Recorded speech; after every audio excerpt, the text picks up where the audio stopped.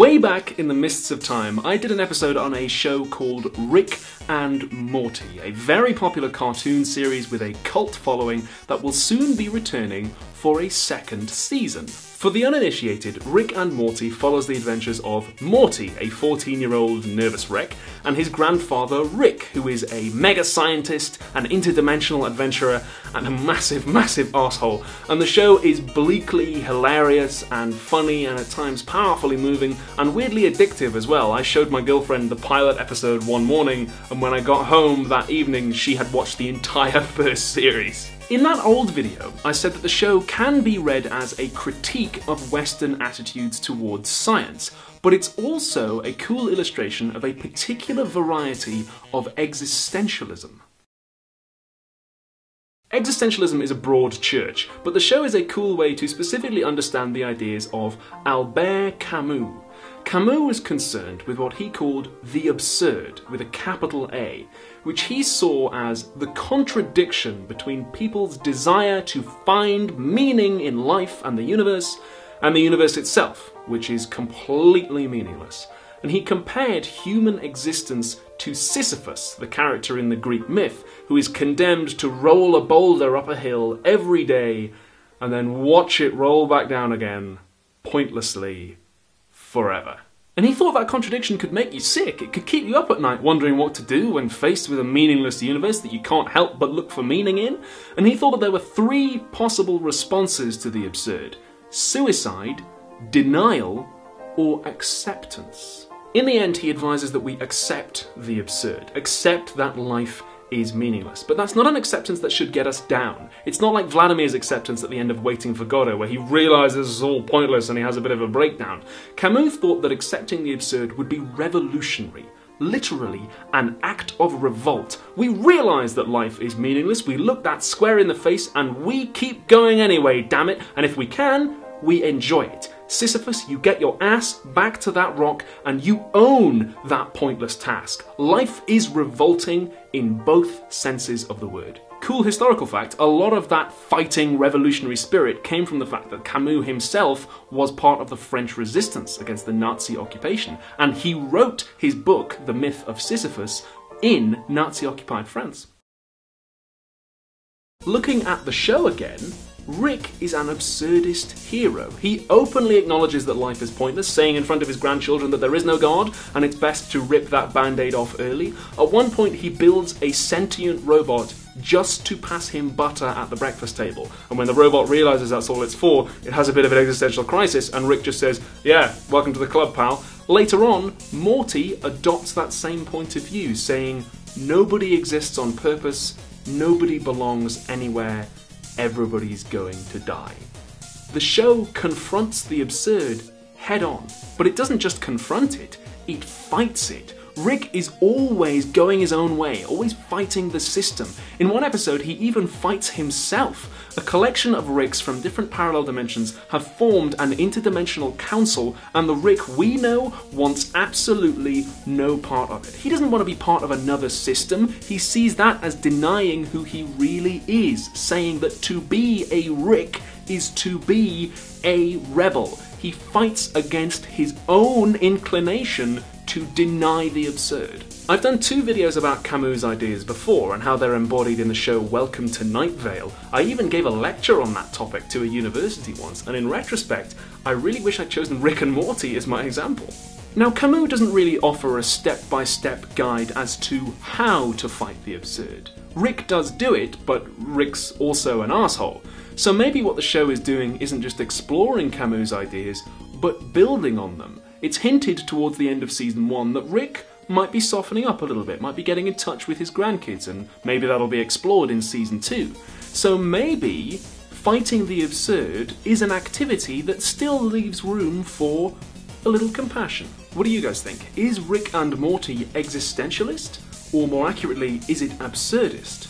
I've got an important announcement about what's going to be happening to the channel during the month of August. TLDR, there are still going to be philosophy videos every Friday, so do come back and check those out, and I'll give you the full version after we do the comments from last time, when we talked about human rights, libertarianism, and police brutality. So let's see what you all had to say. So I mentioned libertarianism in that video, and a lot of people in the comments said, that's not libertarianism what you said, libertarianism is actually this. And what was funny is that pretty much everyone seemed to have their own definition of it, and that's because libertarianism is one of those words in philosophy that is used a lot to mean lots of very, very different, separate, and technical things. It's a little bit like relativism or nihilism. It's a word that crops up in lots of different places and has lots of separate meanings. So the way I used it was actually correct in the context that we talked about, and it may well be that everyone else's definitions of libertarianism, which some people realised were kind of talking about different things in the comments, were also correct as well. John Durant asked if I can do a video on why we have human rights at all. Yes, I do want to do that. I want to do a video on a philosopher called Honora O'Neill, who has very interesting ideas as to which human rights we need. She's very, very cool. So that will happen at some point. Nitsugalego said that sweatshops have benefited a lot of people. I know that the problem of sweatshops isn't just about shutting them down and not using them. It's about tackling the economic conditions that make them attractive to work in the first place. Because you're right, a lot of people who maybe don't have a lot of other options do get jobs in sweatshops, and to an extent they do need those jobs. So if we just shut them down, it's actually going to cause more problems later on. And yeah, the problem is really how to replace sweatshops with something better, and I don't have the answer for that right now, and probably couldn't do it in 10 seconds. But we should remember that saying that things could be worse is consistent with saying that things could, and therefore maybe should, be better. Yes, things could be worse. There could be something worse in the place of sweatshops, and yes, they do sustain, that might not be the right word, some people, but that doesn't mean that we shouldn't actually be trying to change the situation. That's my 2 cents on it, anyway. Dallas Wood made an excellent point, saying that if you have a duty to save a drowning child, it's clear what sort of action you need to take. You need to run in and save them. Whereas if you have a duty to design a social system in a certain way, it's not exactly clear what you're supposed to do. Thomas Pogge, one of the philosophers we talked about last time, says that human rights give us duties to design social systems in a way that makes those rights secure. And that's not entirely clear what the person on the street is supposed to do about that. Well, Pogge has in mind things like voting for economic policies that are more just, or maybe distancing yourself from the benefits of unjust economic systems. His focus is very economic. Or maybe something like writing letters to your politician and protesting and things like that. So there are things that the person on the street can do, but I'll definitely grant you that it's not as easy to find out what you're supposed to do. Pogge said that human rights give us duties to design social systems and institutions in a way that secures access to rights. And Larsom asked, well, how do we know when it's secure enough to be respecting somebody's rights? Well, Pogge doesn't give us an exact formula for determining how secure it needs to be, but I guess if we shot for as secure as we can possibly get it, then if we fall short, we'll know that at least we couldn't possibly do any more. And if we can't do any more, then it can't be the case that we morally should do any more. So, I mean, if we were designing a social system to secure somebody's right to life, we're never going to secure it 100% because everybody dies sometime, but if we just get as close as we can, then we'll know that we have respected our human rights as much as we possibly could. Now remember, that's consistent with what we should do being very much more demanding than what we are currently doing. Michael Parasinsky asked, what is an institution? Well, again, Pogge doesn't really give us an exact definition of one. Things like the IMF is what he mainly has in mind when he's talking about the economy, because he's very focused on economics.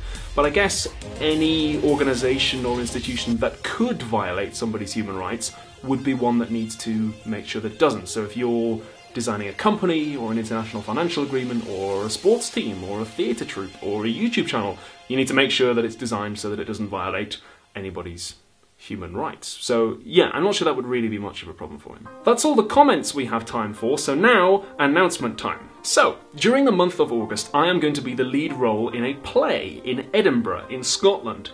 Obviously that's going to take up a lot of my time with rehearsals and actually doing the play and so on, so I have prepared videos in advance that will be released over the month of August. There's going to be some gentleman thinkers coming up, and you guys can watch those and enjoy those. And I'll still be active on Facebook and Twitter, so everything should, fingers crossed, just run pretty much as normal. And then when we come back after August, I'll be back into doing full-length episodes like this one, and I've got some really cool collaborations planned as well. If you are going to be in Scotland in August, then the play is called Patriots. It's about politics. I play a guy whose boyfriend was a Christopher Hitchens-style newspaper columnist, very polemical, very anti-political, and now that he's dead, I have to sort through his old notes and articles and decide what to keep and what to throw away. And it should be very, very bleak and at times moving, and at times it's very, very funny as well. So it should be an awesome show. There's a link in the description where you can find out when and where it's happening and get tickets if you think you might want to do it. And if you do come and see it, well then I'll be happy obviously to say hi afterwards and